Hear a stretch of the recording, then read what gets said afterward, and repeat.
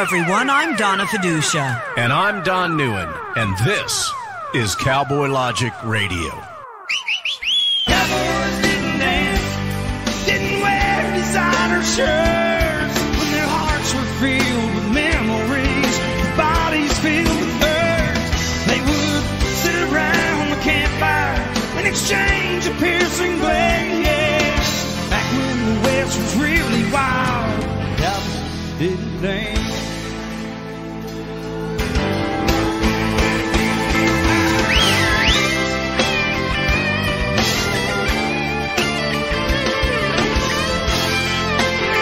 And welcome to Cowboy Logic Good Radio, evening, everyone. ladies and gentlemen. I'm Don Neuen, and I need to be the first to welcome each and every one of you to tonight's absolutely riveting first episode of 2020. Cowboy Logic Radio. Boy, have we got a big one for you tonight, ladies and gentlemen. Back to you, Donna Fiducia. It's 2020. We are rounding the turn and heading for home, folks. And you know what 2020 means, Donna? It's an election year. It means that we've got about 11 months, 10 and a half months of absolute insanity at a rabid level from unidentifiable people, people that we can't even relate to as fellow human beings. That's right, ladies and gentlemen. I mean liberals. People we are blocking now on Facebook because it just is not worth it. As I said the other night, I stuck a post up, Donna. I don't know if you even saw this one. And I said, blocking trolls, people that troll me on Facebook, is actually a cathartic experience. Yeah, I guess it is. By And the you way, know what? They're all your damn friends. Well, it's because people heard me in New York and can't believe I started in rock radio and then did a 180. And by the way, we'll be talking about that in just a few minutes. But let me just say one thing. Now, Sean Hannity is giving a countdown. Mm-hmm. So I can tell you definitively it's 301 days to the election. Alrighty then. Okay? May I Thanks, say, Sean. Sean can do simple math. we have lost the most revered military leader. It's a shame. Should we have a moment of silence for him, Donna? No. I don't think so. But Trump is a racist and a liar. There was an imminent attack, so he said. And what does the mainstream media say? Well, right decision, wrong commander-in-chief actually was said by somebody on fake news. Ladies and gentlemen, I couldn't believe what I'm hearing. if you can identify with one damn thing that the mainstream media, the liberal pukes in the mainstream media, by the way, Denise Simon on the Drive Time Sit Rep called them liberal pukes. Did she? I said, you used my favorite word to describe a liberal. Puke. It's too funny. We'll hear that tomorrow. Okay, so the most revered military leader is gone. This is a guy who killed hundreds of Americans, folks. This is a guy who is the mastermind for the... Actually, he's the right arm and a very strong right arm of the Ayatollahs. This is like saying, you know, we killed Hitler and we feel bad for it. You know the way they show Forrest Gump isms on, speaking of Facebook, where it says, and just like that, you know, something happened. Well, the latest thing is, and just like that, Donald Trump got the Democrats to take the side of terrorists. Yeah, exactly. It is amazing, Donna. I mean, This guy wasn't an Islamic scholar, though, even though ISIS isn't Islamic. I mean, it's just... Hey, we got a few minutes, and then we're going to play something kind of special for you. But I can't learn to code for the next couple of minutes. I can't learn to code. I don't even know what that means. Well, the coal miners, Joe Biden thinks coal miners need to learn to code since they're going to lose their job. Joe Biden needs to focus on being a father Mike to Bloomberg. Hunter, because I think Hunter is in a lot of trouble. You know, Mike Bloomberg is a rising star now in the polls.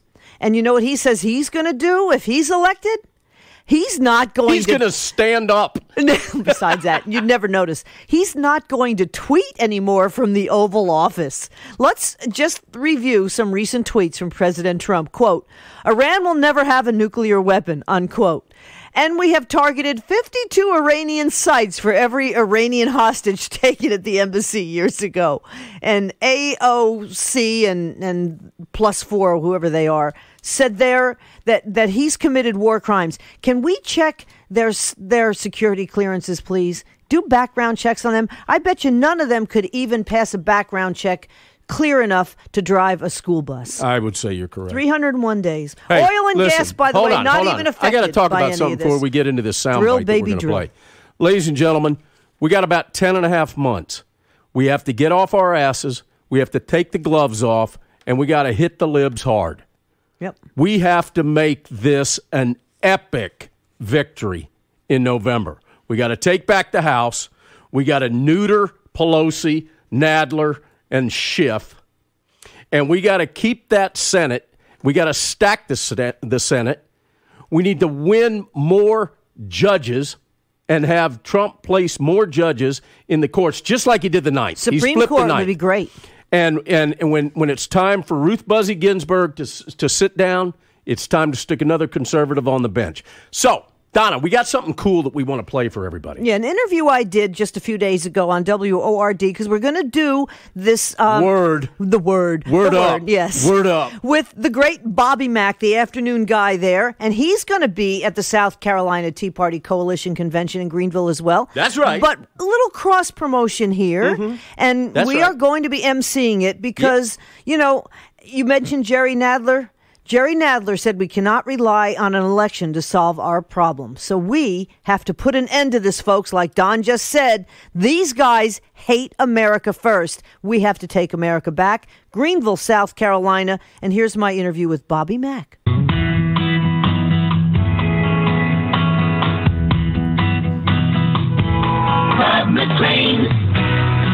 Hello, campers. Happy New Year. Greetings, welcome, salutations, and Thursday alohas in this holiday shortened work week.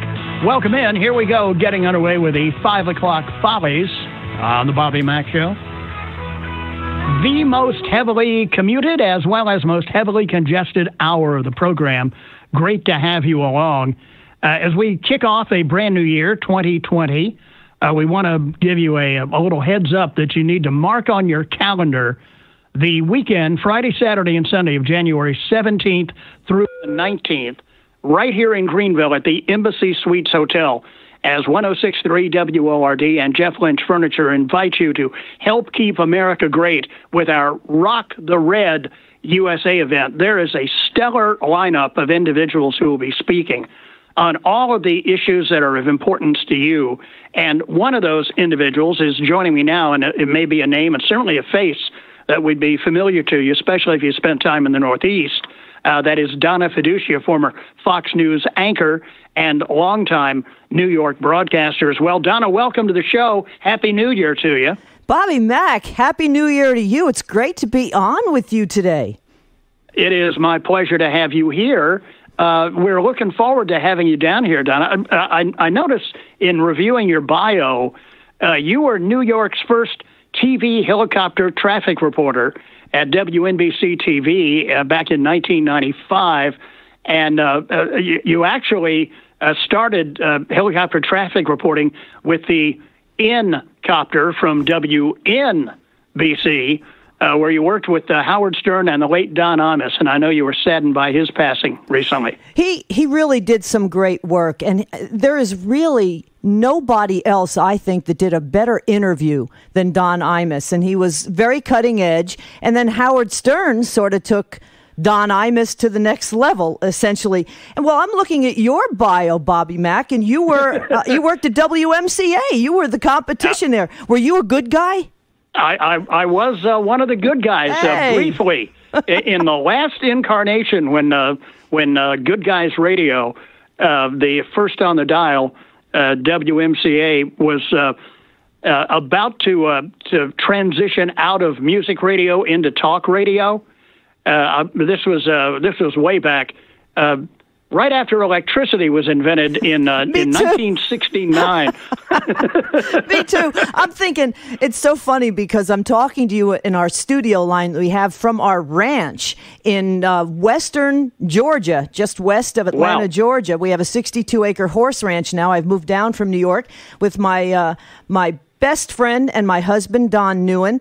And we have this studio set up because Don actually is an audio guy. He did audio for Marshall Tucker. He's a professional musician. He's going to be emceeing the Rock the Red USA at rocktheredusa.com get together in a couple weeks in Greenville. But I have to call him up to tell him, to ask him, how do I do this technically? Because I'm used to editing with a razor blade. That's pretty much what I did. Yeah. And you and I both have rock and roll beginnings. So how do we get to a situation where we're going to be at a get-together where nobody is going to be feeling sorry that Julian Castro dropped out of the 2020 Democrat race today? Who? Another one exactly. of the Who? Another one of the also-rans, and Sleepy Joe, creepy Uncle Joe Biden, the hair sniffer, doing his best over the holidays to make sure that he de-incentivizes anybody that might have thought about voting for him. Did you hear what he said about coal miners? Coal miners, they said want to become computer programmers. And coal miners make like $100,000 a year.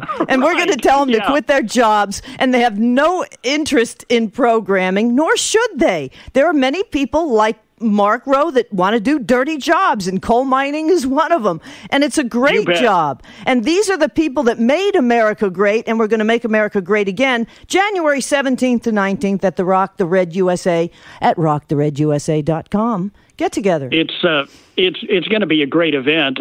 People will be speaking on all of the topics that are buzzwords for today: immigration, the economy, and we know how great that's going. Gun control, which is certainly a top-of-mind issue given what Governor Blackface in Virginia is up to these days. Yeah, but it's okay if you're Canadian if you do blackface. That's fine.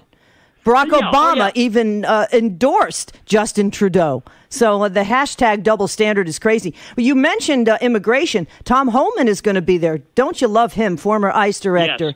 Yes.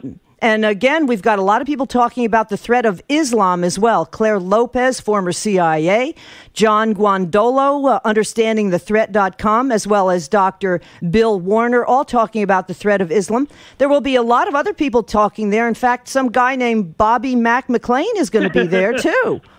That's true. And I'll be speaking on a subject that is near and dear to my heart, and that is bias in media, because after the years that I spent in radio, Donna, I made the transition to television, starting here in South Carolina, down in Charleston. Went from there to the CBS affiliate in Dallas, from there to the ABC affiliate in Washington, from there to a station that you may see occasionally, Channel 2, WSB in Atlanta. Yep. And then made a stop for about a year at CNN, back in the days when they actually did news rather than propaganda. So you and I both have seen up close and personal exactly what transpires in these TV newsrooms. It's funny. I'm reading Cheryl Atkinson's book, and she does it to the hilt because she did it on a national and an international basis. I saw it in New York. I was lucky enough, and you and I really, Bobby, have very similar backgrounds. We made the transition from rock and roll, and we saw the light into television, and we've done that 180. We're more conservative, obviously, and it's not even conservative anymore. It's, to me, American. And why do we blame America first for everything? It's very disconcerting to me. But I was lucky enough because I did the helicopter. I said I was over at NBC at the time, helicopter traffic reporting. And again, I did do the first television helicopter traffic reporting for NBC. And the guy who produced the 11 o'clock news for NBC locally in New York City was a guy named Dan Foreman. And he produced Howard Stern's movie, Butt Bongo Fiesta. So he says to me, one day he goes to me, so Donna, do you think you have the credibility to do news? After I told him I wanted to come out of doing helicopter traffic reporting because I don't want to fly anymore. I'm not into that. And so he goes, I go to him, you produced Butt Bongo Fiesta, and you're asking me if I have credibility. I have any credibility. I know. But that's how I made my jump. But you and I actually have very similar backgrounds. I guess I am the female Forrest Gump of broadcasting because things just happen. Things just happen to come along. And then I went to Channel 5, and then Roger Ailes saw me there, and he hired me at the Fox News Channel, which was just starting up. Ironically enough, we're in the new year here, but a new decade. I did the Y2K anchor of the decade rollover or the millennium rollover. Yeah, and David, we're all going to die. Yeah, really. And I'm thinking I'm one block from Times Square. I'm going to die. and David Lee Miller was my reporter. He's just a wonderful reporter. He's been all over the Middle East, just the greatest guy. And he's out there in these throngs of people, and I'm feeling sorry for him. But I'm like, okay, I'm glad I'm in the studio. But I actually anchored it, and Fox had, went on to have some big, huge show where they would do this big thing and have this big, New Year's show. And this year they didn't do it. I don't know why, but I don't know why either. Yeah. In fact, I think you may have worked with a good friend of mine, the late, great Kevin Matheny. Yes, absolutely. Yeah. Yep, I knew Kevin too. Kevin and I worked together at Wibbage at WIBG down the road in Philly. Yep, I knew Kevin, and boy, it's amazing how many people. There were a bunch. Actually, Charleston is where I used to vacation, so I'm sure that I saw you. I love Charleston, South Carolina, Hilton Head, and of course Myrtle Beach, where the whole thing that we're doing now was originally started, was the Myrtle Beach, South Carolina Tea Party Coalition Convention. Donald Trump was there for a couple of years in a row, and it was so funny because we emceed it one year, and we're like, okay, we're done. It's Monday. We're going home. We see the Trump jet flying into the Myrtle Beach airport, and we look at each other and go, we got to go back to work. And we left. Right. We left. Yeah. Well, little did we know he was going to be the one that won. I was fortunate enough, Donna, to have then candidate Trump in the studio with me following his victory here in the first in the South Carolina GOP presidential primary back in 2016, and it was really a treat to be able to meet the man and get an idea of what he's like as a person, because it is radically different than the candidate that you see on the campaign trail, and certainly the portrait that is painted of Donald J. Trump by the media. Well, I trade stocks during the day now, too. In fact, another all-time high today on the S&P and the Dow, but, it's a recession. Anyhow, so I watch a lot of times when Trump speaks, and then I just for fun, put on CNN, and I'm like, are you watching the same thing I'm watching? He's presidential, he's poised, he is calling the shots. Everybody jumps when he speaks, and they ask how high on the way up. World leaders, and yet he's totally vilified, and it really is amazing to me, and I just can't wait until hopefully these reports come out and we start to see some people who really, it's a coup. There's no doubt about it. This is a coup. It's not a coup attempt. It's a coup, and we got to start seeing people led away in handcuffs.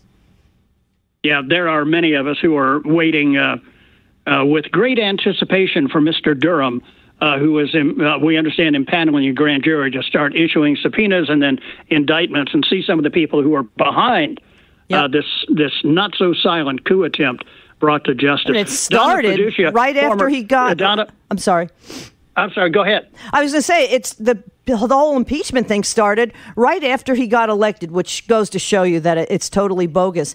I hope to see everybody, including meeting you. I think it's going to be awesome, Bobby Mack, at the Rock the Red USA. Find all the information, rocktheredusa.com, in Greenville at the Embassy Suites, Greenville Resort. Meet all these authors, tons of people that you see on the Fox News Channel and many other places. Get them to sign your books. We're going to have Jim Mitchell there. He waterboarded Khalid Sheikh Mohammed, the mastermind of 9/11. He is just the best interviewer and a really wonderful person. He's there. He's going to be there with his book. A lot of people, and I just can't wait to meet everybody again as we're emceeing it this year. Yeah, it is going to be a star-studded event, and we really are looking forward to having you down here, Donna, and your husband as well, to MC the event. Thanks so much for your time today. Great to be able to speak with you, and I look forward to seeing you in just a few weeks here in Greenville. Yes, Bobby Mack, thank you so much. My pleasure. Great to have you along. Really looking forward to meeting him. He's cool. He's a cool dude. I am looking forward to him meeting me. No, you're not. Yes, I am. And I bet he's looking forward to it. Donna, you get all the interviews. Well, it's because you're working during the day. That's right. And we need to make sure our beloved listeners understand that. I am looking forward to... Greenville? to getting in a lot of trouble with John Guandolo. No, don't do that. Yeah. Claire Lopez will have to keep you guys in line. Look, let me tell you something. We're going to have Tom Del Beccaro there. Oh, gosh. We're going to have Claire Lopez there. It's going to be like we're going to have Trevor Loudon a train wreck. Now, I'm going to leave. I'm not working off a script, ladies and gentlemen. I'm going by memory here. Trevor Loudon. Mm-hmm. We're going to have John Guandolo. Mm-hmm. We're going to have Buzz Patterson. Running for Congress out there in California. We're going to have Dr. Rhonda Mormon. Yep. We're going to have Dr. Elena George. Now, those two are going to make an attempt, along with Claire Lopez, to discipline and rein in Neuen and Guandolo. But you'll never get a word in edgewise anyhow because Michael Cutler's going to be there, too. We can have Cutler talk and Guandolo. Here's what Guandolo and I are going to do, Donna. I'm going to let you in on a little secret. Okay. We have brought Vicks Vapor Rub. Oh, no. And we're going to smear it all over the doorknobs in the hotel. What is this, like a college prank night? It's Guandolo and Neuen. And then you throw into the mix Buzz Patterson. Are you kidding me? I know. Tom Del Beccaro is going to be embarrassed beyond his wildest dreams when we short sheet his bed. At least we're not in Myrtle Beach this time, so Guandolo won't feel compelled to jump in the ocean in January. No, but, we got him coming up later tonight. I'm going to ask him what color Speedo he's going to bring. I bet you because I've got mine packed. You are so strange. I want to see Cutler in a Speedo. No, I don't. I'll go blind. But if you go to rocktheredusa.com, you can see the entire lineup, find out the hotel, and it's Embassy Suites. Embassy Suites, yep. Greenville, South Carolina. Yep. If you live within 400 miles of Greenville, South Carolina, you better damn well be there. You know what's unbelievable? Donald Trump showed up for this 2 years in a row, like 3 and 4 years ago. And what do? We left because he showed up on Monday. So he knew we were that on our way to the parking lot. We had to go to work, and he flew in over us. We saw the Trump in the Trump jet plane fly in, and we're just and we like James Bostic is going to be there. Oh, very cool. Danny Hamilton and Angie Hamilton are going to be there with the Trump bus. The Trump bus is going to be there. We're trying to get some of the Trumps to come, but we'll see. That might happen. Kevin, I want to put some mayonnaise on a sandwich. White is going to be there too. Kevin likes mayonnaise. He's not supposed to. You guys watch Undercover Brother. You're going to know what we're talking about. Smart Brother. Kevin White's going to be there. We have a lot of fun with him. We had him on a couple of weeks ago talking about his book. Carl Smith's going to be there, too. Carl Smith. Hey. Frederick Douglass, Republican. Yeah, you are. Guandolo. Yep. K. Carl Smith acts very cool, very mature. Until Guandolo and Neuen are lighting farts. Oh, jeez.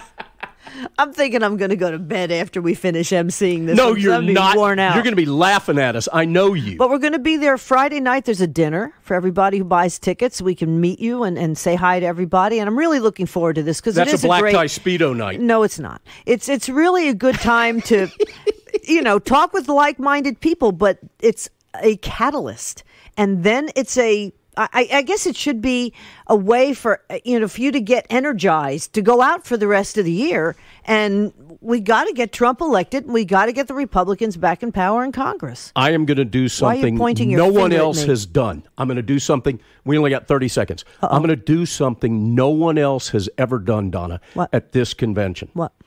I am simultaneously going to have Dr. Rhonda Mormon and Dr. Elena George take my pulse at the same time. And we're going to see if they come up with the same answer. Same reading? And I'm going to have Suzanne Shattuck jot down the results of that test. She can look it over. Okay. We need to get on with the show here. We'll be talking to Buzz Patterson, the aforementioned Buzz Patterson, who carried the nuclear football for Bill Clinton and claims he lost it 3 times. Yep. He's running for Congress out in the Sacramento area, California 7th. Folks, we got to flip that seat. Mark Walters also coming up, Armed American Radio, and John Guandolo, UnderstandingTheThreat.com. Troublemaker number 2, Guandolo. It's all coming up next on Cowboy Logic Radio.